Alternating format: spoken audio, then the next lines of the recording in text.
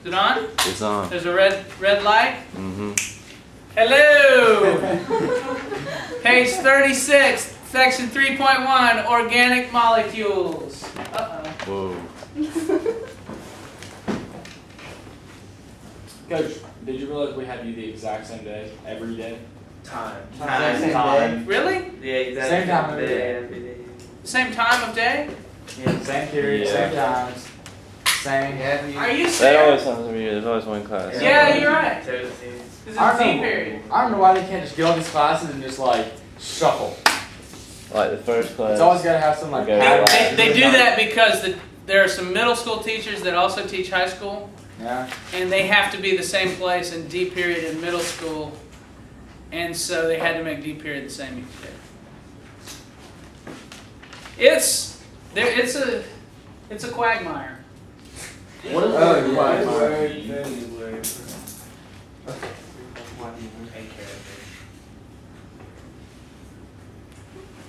Okay. Hello. Computers can do that? Oh, behave. What movie? Awesome Power. Oh, behave. Oh, behave. That's one of my favorite movies. So I have a lot of quotes. A lot of awesome Good film. Okay, we're talking about organic molecules. What is an organic molecule? Organic molecules, basically the easiest way to put it is they contain carbon and hydrogen. If you see a molecule that has both carbon and hydrogen, it's an organic molecule. And what we mean when we say it's an organic molecule is it's made by living things. Organic means living. And so if a molecule is made by living things, it's an organic molecule.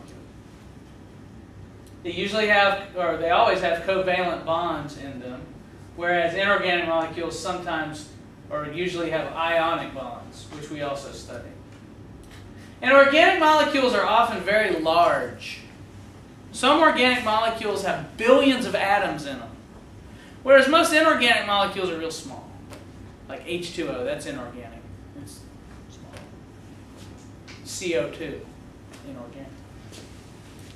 But you can often run into very large atoms. And here's an example of an organic molecule, octane. You ever heard of octane before? Yes. Where have you heard of octane? Octane fuel. Octane fuel, that's right. At the gas pump, you go and you get a certain level of octane gas. You can get 87 octane, that's regular. 92 octane is like next best. And then premium is like 95 octane or something like that. And that's telling you basically the percentage of this stuff. Or not the percentage, but the amount of octane it has in the fuel. And the more octane it has, the more pure the fuel is, I guess. And if you have a high performance engine, you have to have mostly this. But the regular engines that most of us have, you don't have to have as much of this. Now, octane is a molecule that was actually created hundreds of millions of years ago when a bunch of algae and plant material was covered up by movements of the earth and buried and compressed into oil and natural gas. And then we dig it out of the ground and put it in our cars and burn it. And so that's where this came from. That's why it's an organic molecule. You're burning old plants. Indeed.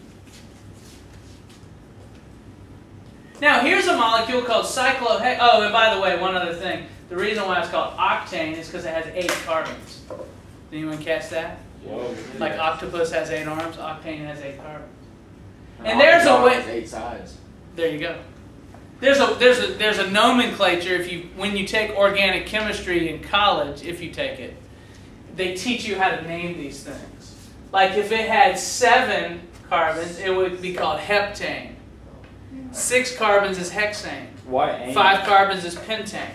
Ane means it's all single bonds between all the carbons. What if they were all single bonded of another element? But there were 8 of them. Between carbons? Not carbons, but like sulfurs, like single bonds. If they were all sulfurs bonded together, Oh yeah. wouldn't be an organic molecule. Oh. Ow. Now, here's cyclohexane.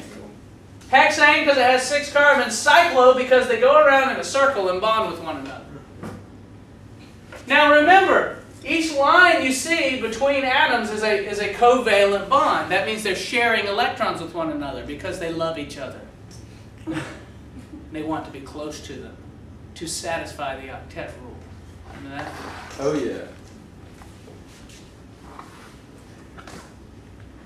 Now here are some functional groups that often stick off the sides of organic molecules. Organic molecules are usually chains of carbon and hydrogen with stuff sticking out the sides. And these are some of the stuff that sticks out the sides. You may have heard of an alcohol before. You probably drink alcohol every day before, after, and during school. Definitely before. Breakfast is my main alcohol intake. Well, an alcohol is actually just an organic molecule with OH sticking off the end. And So it's a base. the OH group is called a hydroxyl group. Did you learn that in chemistry, a hydroxyl group? Yeah. That's how alcohols are formed. For instance, ethanol is 2 carbons with an OH group sticking off the end. Ethane means 2. Methane means 1. Have you ever heard of ethanol or methanol? Ethanol is what's in alcoholic beverages. Ethanol. It can also be burned in car fuel. They use ethanol, the same thing that they put in alcoholic beverages, as fuel. So could you drink fuel? That wouldn't be very good. No, because fuel has other stuff in it that's not good. Like millions of years of dead old plants. But I mean, you've heard of like the old stills, and they make the moonshine, and the guy takes a swig of it and then pours the rest in his gas tank. Yeah, it's the same stuff. So yeah, in little amounts you might be able to handle it, but if you drank a lot of it, it'd kill you. Alright. But the gasoline that you put into your gas tank, no, you can't drink that. It's got other stuff in it. But you could use that alcohol and still to fuel your car? Yes. Sweet. For a little bit. It burns at a different rate than gasoline. Your car wasn't made to burn it. It'd blow your engine up. Oh, it would. Yeah. So you'd have to have like a moonshine engine. You'd have to have an engine made for that stuff. 'Cause they did used to start make making those engines, like moonshine. They do. I mean, have you ever seen the corn, ethanol grown from corn, and they sell it in gas stations? I mean, that's that. So that's moonshine? Just Yeah, basically. Some drag cars are off pure alcohol too. Yeah, that's right. Alcohol drag racers, yeah. Here's some other things. You may have heard of a carboxyl group, a C double bond O OH. Did you learn that in chemistry? Carboxyl group? Yeah. An amino group, we'll run into that in this class, What are like an these amino R's? acid. what are the R's? The R's are some type of organic molecule. It's like an egg. So the R is a variable. It could be any organic molecule with that sticking off the end. It could be octane, it could be heptane, it could be cyclohexane, and then that sticking off of it. Cyclohexane. That sounds. Just Oh, Cyclohexane, are you with us? Flashback. Yeah. Wow. A sulfhydryl group is an SH sticking off an organic molecule. We call that a thiol. Ethane thiol, ethane thiol, ethane thiol. It's different ways to pronounce it. A phosphate group, we'll run into those a lot in this class. In actuality, if you look at the DNA molecule, someone was asking about this earlier. See the yellow things? Those are all phosphate groups. P connected to 4 O's. We call that a phosphate group. That's what these yellow things are. They help make up DNA. Isn't that interesting?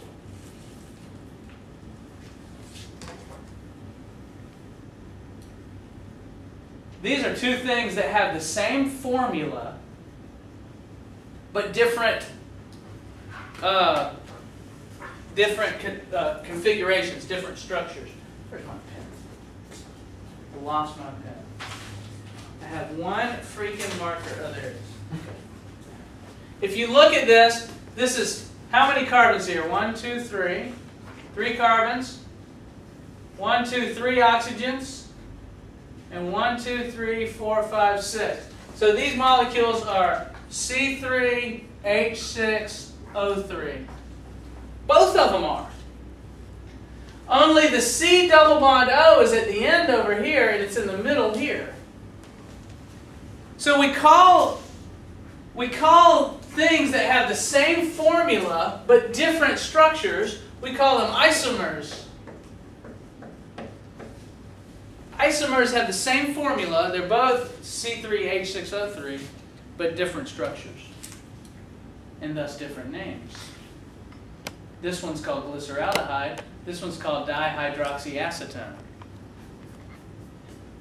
And if you take an organic chemistry class in college, they'll teach you how to name these things. They won't give you the name. They'll show you the molecule, and you'll have to come up with that name. Wow. Not easy, huh? This is a picture of what I ate this morning for breakfast. A steak? I actually had 3 pieces of cake. I just wanted to take a picture of one. This shows all the different organic molecules. There's actually 4 types that you have to know. 4 types of organic molecules. And this is the essay. If you get chapter 3, the essay says, describe the 4 types of organic molecules in detail. And they are, you may have heard of some of these before, carbohydrates. You ever heard of carbohydrate before? Yeah. They're often called sugars or starches. Carbs. Lipids. Let's see, let me put in parentheses. Sugars, starches are carbohydrates. Lipids are fats. Lipids are fats. Very nice. Nice job, Jack. Jack, you would know that. The 3rd type are called proteins.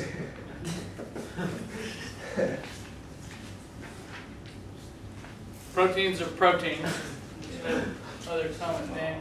And the 4th type are called nucleic acids. The best. Can you see that through the monitor? You can see these words? Mm-hmm. Because sometimes it's not light enough. You can see them. The whiteboard's usually pretty clear. I want to see a picture of your food in this book. Oh, it's there. It is there. You passed it. Really? Page Oh. top of 38. I got you. Wait, so, How I did that is a Sylvia pretty Matter? basic story in itself. What's that? Sylvia S. Matter had the same breakfast? Mater, yes, Miss Mater. No, Y'all enjoyed the same breakfast? I ate the breakfast, went back in time, had her put it in the book. Now I'm teaching about it. It's complicated. Not a machine. Okay. Anyway, nucleic acids are like DNA and RNA. They're information carriers. Information molecules. So is it just like a little tiny computer or something like molecule? Yeah. Or- Yeah, Oh. it is. Very similar. You know how computers work with zeros and ones? Yeah. These work with 4 different units. A's, T's, C's, and G's. And we're going to talk about how that works. Instead of zeros and Oh ones. yeah. Oh, yeah. It is. It's cool. It's very similar to computer language, yeah. But it's food language. Food, it's an organic molecule language. Awesome. So They have companies that can take any information you want, and the first guy that ever did it took his name and stored it as DNA code and inserted it into a living bacteria and let the bacteria multiply, and then he released it into nature, and so now there are bacteria running around with his name in their DNA Really? code. Whoa. How do you go about typing? You don't have much else to do. I just don't understand how you I'll show physically put DNA. I'll show you. Like, We'll do it. In this class, in lab, we will put DNA into an organism. Put our names. We won't make the DNA like that guy did from scratch. He made it first, then he put it in. We'll buy it from somebody and then put it in. But still, it's fun. It's fun to do. It's fun to change organisms. In a way, we'll be playing God. Changing organisms. It's fun. Gives you a sense of power. So let's talk about all these organic molecules. Now, the way you form organic molecules is you take small units and you put them together. A small unit is called a monomer. And when we put monomers together, we make large units called polymers. A monomer is a small unit, a polymer is a large unit. Let me give you an example. You see these little circles I have on the board? Magnetic circles. I love to play with my magnets, by the way. It's one of my favorite things. Y'all are out on Friday nights, y'all are partying or whatever, I'm playing with my magnets. That's awesome. And yeah, it is. I enjoy it very much. And if a single unit is called a monomer. Each of these things is a monomer, but if we put them together, click, click, click, click, click, click, click. There we have a polymer. Oh, like Coach. Isn't that fun? Like monotheistic and polytheistic? Mono meaning one, poly meaning many. It's pretty nice. Monopoly. That's Latin. A monopoly. If you own a monopoly, you're one. Yeah. And by the way, you're looking at the 1987 National Monopoly champion. I don't like to brag, but yeah, that's me. Yeah, Monopoly is one.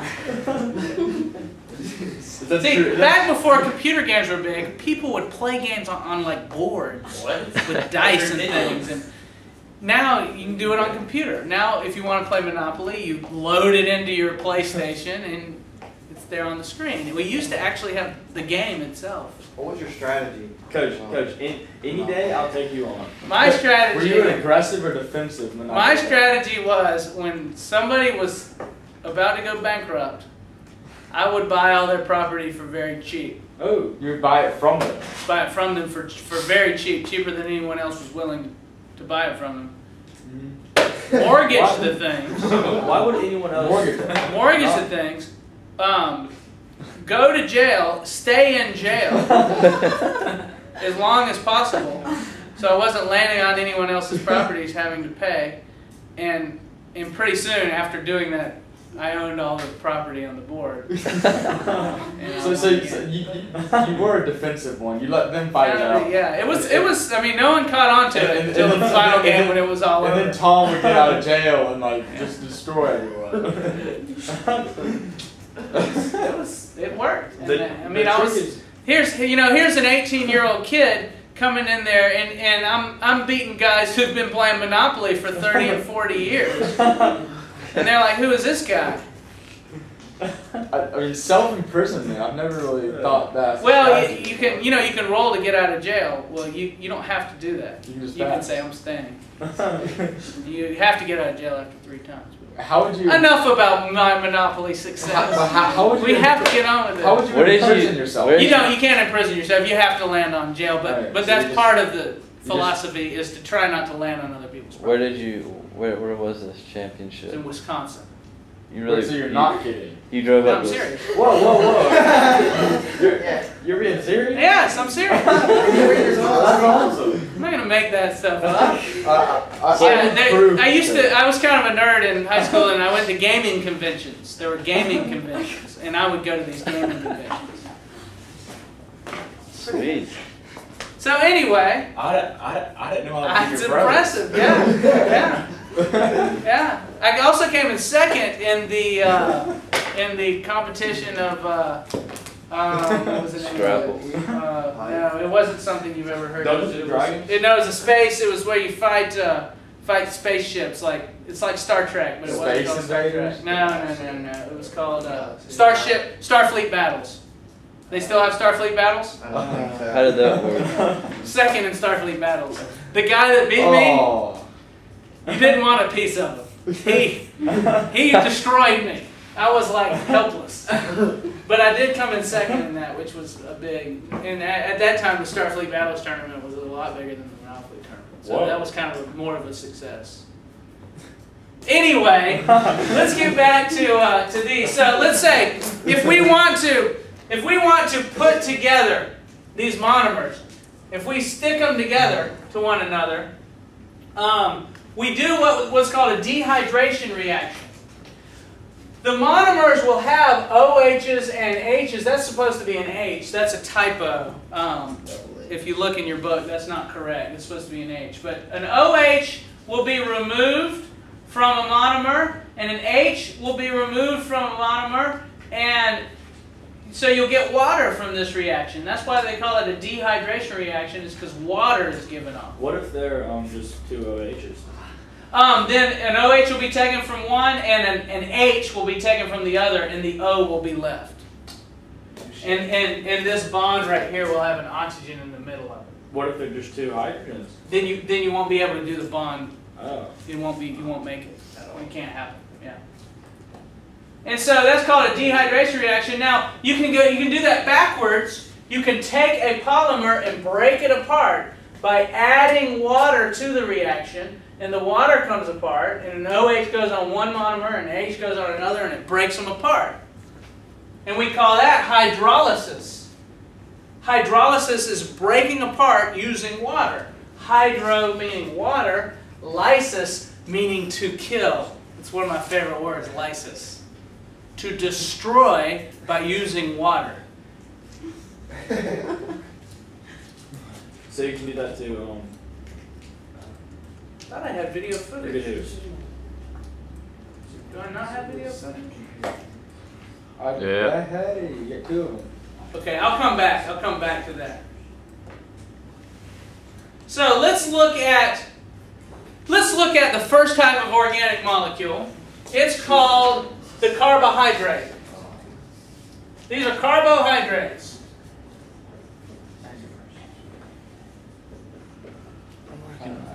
Carbohydrates are basically made of these rings. A ring of carbon atoms and hydrogens and oxygens. And one of the most popular kind has this formula, C6H12O6. Go ahead and memorize that, because that's the formula for glucose, which you're going to have to know later, and you can wait till later if you want to memorize it later. That's fine. But basically we're talking about this molecule. And what it's showing here is 4 different representations of the same thing. You can draw it like this. You can draw it like that and leave out the carbons at each apex. And you're just assuming that the carbons are there. Or you can draw it like this. Or you can draw it like that. And it all means the same thing. C6H12O6 is what they're referring to. I represent it like this. Can y'all handle that? That this actually means this? This would take too long to draw and it's very confusing. This is easier. You see?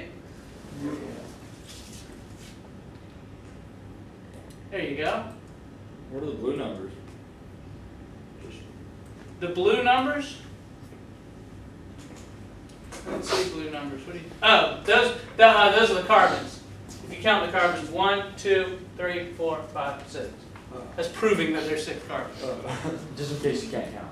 Yeah, and they also, in some molecules, you'll see when we do DNA, they number the carbon molecules. You have to know which carbon molecule they're talking about. And it's usually numbered in that way, counterclockwise. More organic chemistry rules that you'll learn later. Sucrose is sugar, correct? Yeah. Anything Now lactose? let's talk about a single unit, a single ring. We call that a monosaccharide. Of course. A monosaccharide. Mono meaning one, a single unit. And some examples of that are glucose and fructose. Glucose is blood sugar, sugar that floats around in your blood. It's also made in photosynthesis by all the plants out there and stored in their leaves and eventually stored in their roots. And fructose is fruit sugar. It's what makes a lot of fruits sweet to taste. Single units. Now if we take 2 monosaccharides and we show them together by what kind of reaction? Chemical. You remember what it's called when we put two of these together and water comes out? Dehydration. Dehydration. Very good. We call this now a disaccharide.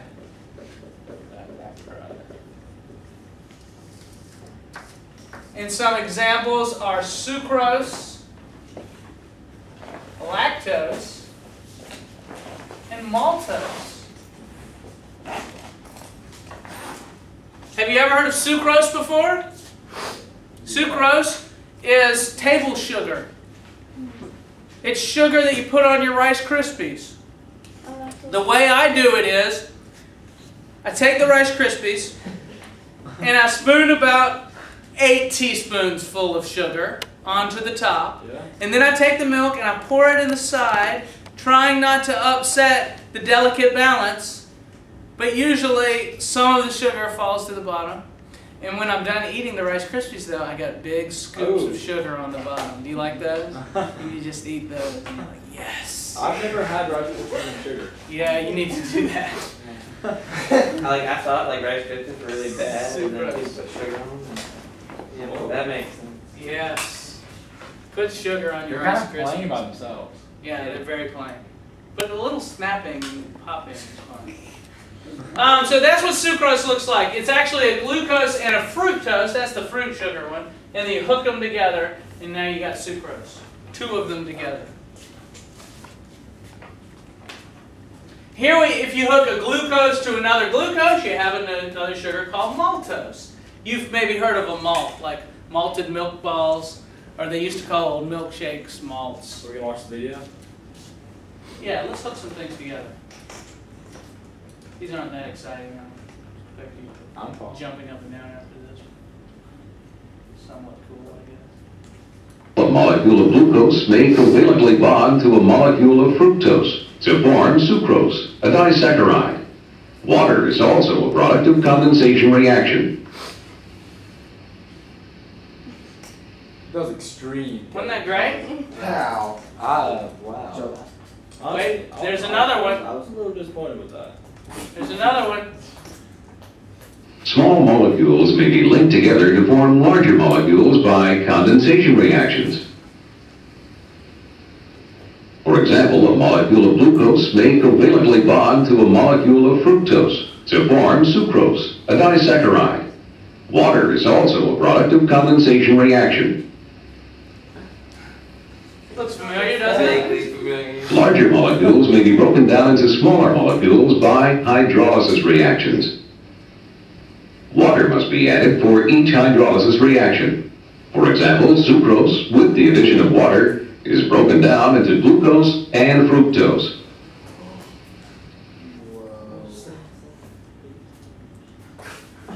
Okay. What your stomach will do, after you eat this sugar, this will go down in your stomach, and your stomach will do those hydrolysis reactions. Your stomach will break this apart, and these will be individually absorbed into your blood, and then it'll be blood sugar. It's that simple. Have you ever heard of lactose? Intolerant? Lactose is milk sugar, and some people are lactose intolerant. It's the sugar that's in milk. And what you could do is, if you drink milk, your body, there's a lot of sugar in there, and that can be used for energy by your body. Some people are lactose intolerant, which means they don't have the enzymes to break that lactose down. And so they drink the milk, the lactose goes right past their stomach and is not digested, goes through their large intestine, and it ends up in their... Wow. I've never even heard that ringtone before. Unbelievable. That is I'm trying to have class. I'm trying to tell you about lactose That's not intolerance. even my ringtone. Wow. Coach, that is not even my ringtone. I'm very confused right now. So anyway, back to lactose intolerance. If you eat the lactose and you're lactose intolerant, the sugar goes all the way to your large intestine, and bacteria that live in your large intestine will eat it and break it down and produce a lot of gas waste product, carbon dioxide gas, which then has no other way out than through your butthole. And so you have really bad gas if you're lactose intolerant, if you drink milk or eat ice cream or that kind of thing. So you gotta be careful. Now, y'all are laughing. About half of people become lactose intolerant later in life. So probably the ones who are laughing will become lactose intolerant, because that is the little plan that whoever has for us all. Is it a myth that most black people are lactose intolerant? I don't know. I think it does vary by race. I think it does. Okay. I didn't know if it was that black people. I think there is something about that I read about that though. I heard it's golfers who are usually lactose. Yeah, I think they are.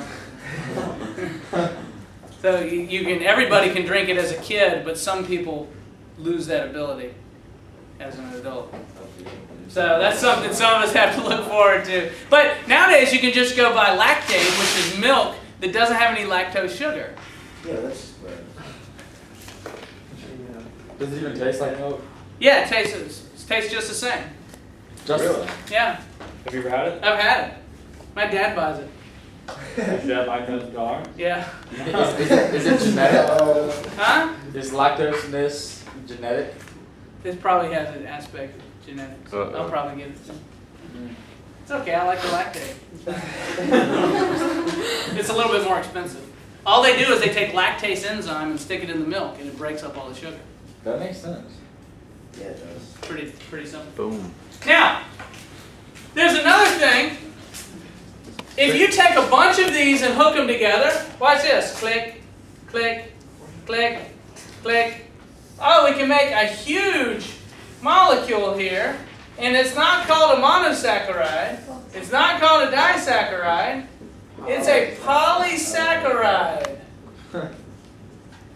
A polysaccharide has up to many thousands of individual units. Here we have a potato, and if you looked at a potato under a microscope, you would see it has many of these starch granules.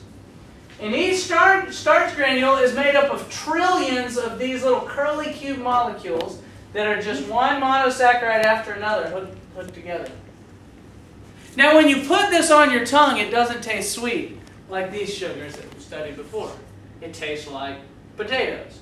But it's still sugars, isn't it? When this gets down into your intestines, these things are broken down into sugars. So it's just like eating sugar. But the sugar is all bashed together in the potato. And what was happening was the potato plant was growing, sitting there in the sun growing, and storing sugar into its root, into that potato, and was going to use that sugar the next year after the winter to grow new leaves. But what happened was the farmer came out with a machete, cut off the leaves and stomped them down and pulled the potatoes out and ran off with them. And sold them and ate them. And see, people don't understand. Vegetarians, you know, they brag the people who eat meat. They're like, oh, you're killing that animal. Well, what about the vegetarians killing the plant? Nobody cares about the plant. You know, they're plant killers. And they think that's better, just because the plants don't talk and smile and run around. Coach. Yes. Do you watch Seinfeld? Yes, I think I've seen every episode. This seems like it could have easily been a Seinfeld Really? clip right I don't think I've seen it on Seinfeld. That's a big compliment there for you. I appreciate that. I like that show. I wish I had some of his money. This is the liver. If you've ever seen the liver, it's a big organ inside your body. It sits right about here. And one of the hundreds of jobs it does is it stores sugar. After I eat my Rice Krispies with sugar all over it, these things are broken down and then transported to my liver. And my liver will store that sugar as a big, weird-looking molecule like this. And then later in the day, when my body needs sugars, one by one, these things will come off and be released into the bloodstream. What happens if you run out of those sugars? Then you start breaking down fat. And fat is another way of storing sugars. I'll show you tomorrow. And when you run out of fat, you die. When you run out of fat, you start breaking down protein, Like muscle. breaking down your own muscle. And then you're eventually like you'll break your heart fats. muscle down so much it won't be able to pump blood, and then you'll die. That's how starvation works. It takes about 2 weeks in a real skinny person and 3 months in a real fat person. To think you could go 3 months without eating. Some people can. There have been people stuck on desert islands and out floating around the Pacific in a raft who have lived for over 3 months without eating. What about like those like half-ton people you see on TV? That'd be so weird. They could go a long time. Yeah. I mean, would you say? Would you feel safe saying a year? Probably not a year. It depends on the vitamins too. I mean, you have to have vitamins, and even the people floating out on the rafts were able to get enough, you know, whatever, seaweed or whatever floating by, you know, little, maybe catch a bird that lands on them. Serious people, that still a bird lands on them and they grab them. So they have been able to get some. Just eat it. It's working. You do a lot. Okay, the last thing. This type of carbohydrate, and so polysaccharides, we're talking about starch, we're talking about glycogen, that's the liver sugar, but mostly it's cellulose. Cellulose is a carbohydrate that's found in wood, in plants, in leaves, in paper. This paper is actually sugars. Put together one at a time in a configuration that we can't digest. I mean, if you could digest it, you could just eat this right here. Oh, I love this book. But we can't digest it. If you were to eat paper or leaves, try it for lunch today, go out and pick grass and leaves and put them on a big plate and eat them, you'll have really bad diarrhea because it just goes right through your system and out your butt, and you don't get any nutrition from it. But cows can do it. Cows have bacteria living in their guts. They can break this stuff down. And so all they have to do is eat a bunch of leaves. There are other organisms like termites that can break down the cellulose in wood, and that's all they eat all day. And they can get the sugar out of it. But our digestive systems can't do it. So, you want to see a stupid video? Do we have time? Yeah. Oh, yeah. Oh, we have time. We actually don't have that. Maybe. And now, ladies and gentlemen, the lovely Miss Laura and elegant Dave Evening Ensemble. Not even that, just Oh, man! Miss Lorelai, that is one stunning. We'll have to do it next time. Remind me of the stupid video next time.